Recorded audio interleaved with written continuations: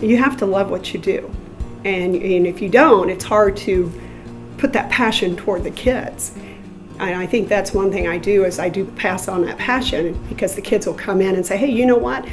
Guess what I saw last night? Or, what kind of rock is this, Mrs. Hill? Or something, bringing it in. And if you don't love it, you don't need to be doing it. And I think that's something I've always kind of believed in. So if you don't love it anymore and you're not having fun, I don't think you're as effective as if you have a true passion for it.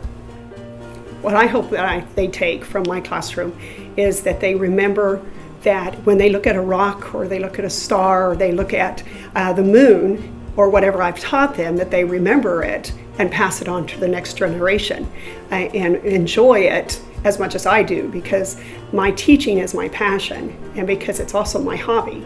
All the areas that I teach are my hobby. So if they look at a cloud, they'll think and they'll know that cloud and they'll know that rock, and then teach their children about that rock or that cloud or that star someday.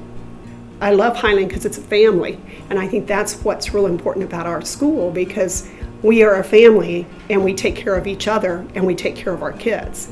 And if somebody's sick, we all chip in and we help out, and I think that's really important, to be able to teach in a school that's got good leadership, team effort. We will all work together, and I think Highland is just the best. And it's been my home for a long time, and I think that we're very fortunate to have our school.